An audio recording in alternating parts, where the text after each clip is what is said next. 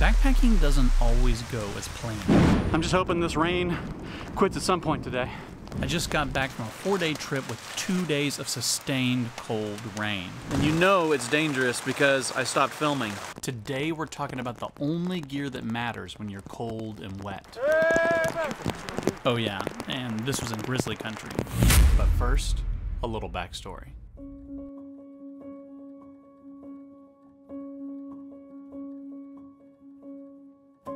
The first day of our 4-day hike was beautiful but hot.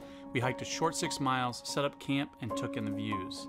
But not long after we got to camp, some nasty clouds started coming in. So the forecast is calling for rain all night tonight into tomorrow through the day tomorrow. So that is a lot of rain.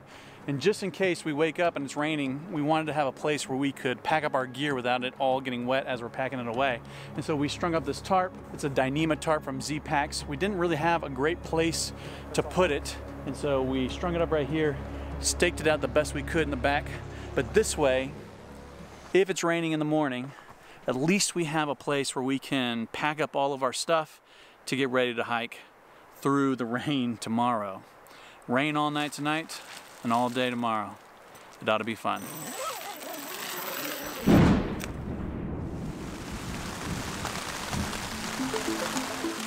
Our campsite was a designated site, basically meaning you have to camp where they tell you. In this case, on a tent pad that looked pretty flat, but ultimately started pooling under our tent. Pooling water under the tent is never a good thing. You will almost certainly get water in your tent one way or another. The best way to avoid this is to set your tent up on a slight incline that will drain water away from your tent. But we didn't do that, so we ended up with some water in the tent, but nothing we couldn't handle so long as the conditions didn't get worse. So I want to talk a little bit about how I'm keeping everything dry. As you can see, obviously the camera I'm not keeping dry, nor am I keeping my feet dry. I've got non-waterproof trail runners on, and I'm just letting them get wet and let the water drain out. My friend has waterproof boots on, but we think his membrane's been compromised, and so he's just walking in puddles. And right now, even though it's maybe 40 degrees at the most right now, I'm still preferring the trail runners. In my pack, I've got my sleep system and my extra clothes in dry bags, and then I've also got this rain cover on.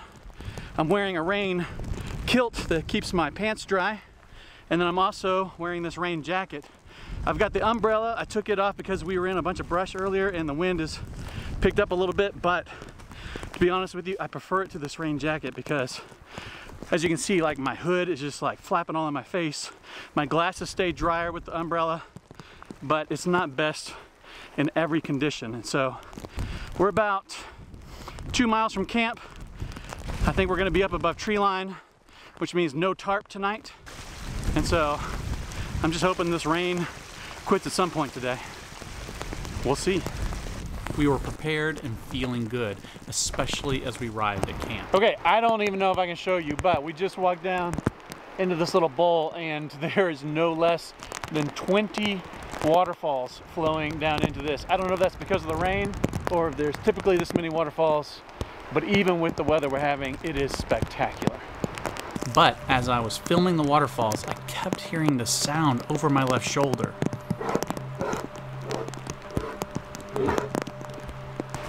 Okay, so just a minute ago I stopped to tell you about the waterfalls, and the whole time that we were standing there I could hear something just kind of like that, but I couldn't really tell because there's so much wind and waterfalls and all that kind of stuff blowing right now that I couldn't really tell what it was. So I yelled out, "Hey bear," a couple times just to let the bear know, and we turned around and we were just 15 feet from a grizzly. He did not seem very interested in us. He's probably about 100 yards up there right now. I'm watching him, and that's the closest I've been to a grizzly, closest I've been to a bear. I'm glad he wasn't interested in us. What we didn't realize is that this wasn't the most dangerous thing that we would face that day. Not long after this shot of us hanging the bear bags, both me and my friend Marty began shivering uncontrollably, which is the first sign of hypothermia. We knew we needed to get out of our wet clothes and into our sleeping bags. And I wish I had footage to show you, but honestly, I was just suffering too much to film anything. Once we finally got our tent set up and into our bags, we shivered uncontrollably for 4 hours, which means our body temps were way too low. We got to camp maybe 5 hours ago, and we were wet and we were cold to the point that it might have been dangerous. And you know it's dangerous because I stopped filming. And I was just like, we just got to get a tent up and we got to get in our bags and we got to be safe. And so we have been for probably about the last 5 hours. And from the time that we got the tent set up and got in the bags until now, it has just rained and rained and rained and rained, and it just will not stop. And so we are going to stay here for the night and just hope that at some point the rain lets up.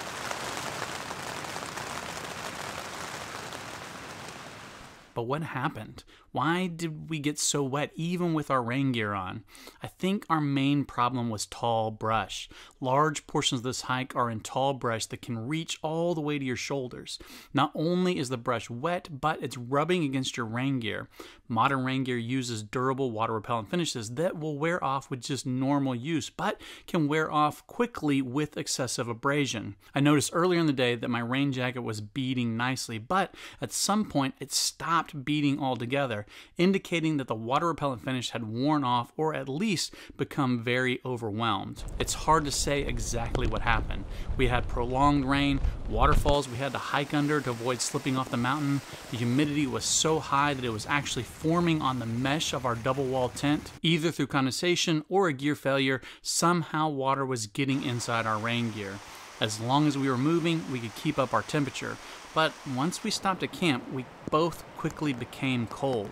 And at that point, all we could do was get inside our warm sleeping bags.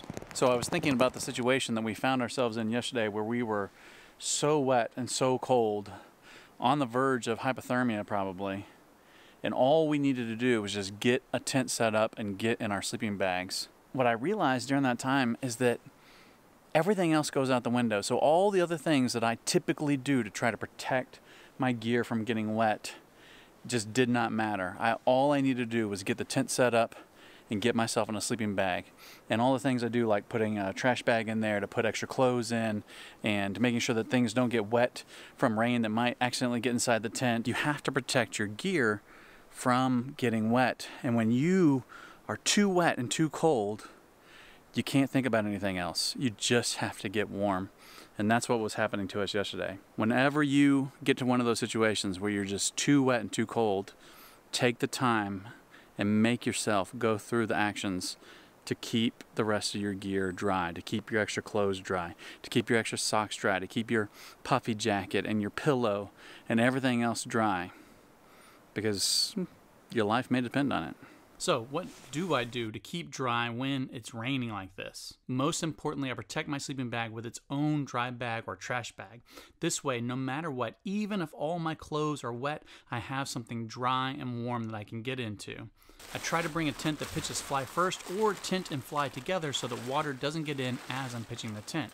I look for a campsite that has a slight incline that drains well so water won't pool under my tent. I have separate dry bags or trash bags for my puffy jacket, fleece, and extra socks.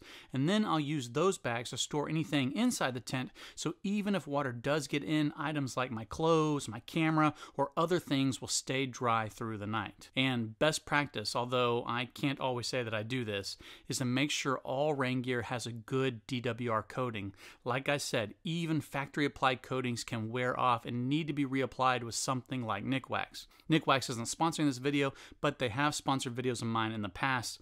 It's a great product that I can't recommend enough. And speaking of sponsors, I want to thank all my sponsors, including Garage Grown Gear, who make trips like this and videos like this possible. It's retailers like Garage Grown Gear that help keep me outfitted and prepared when things go bad like they did on this trip. Garage Grown Gear only sells backpacking gear, and they are experts in cottage and ultralight gear. They have everything you need to be well prepared for bad or good weather, including stuff you can't find anywhere else.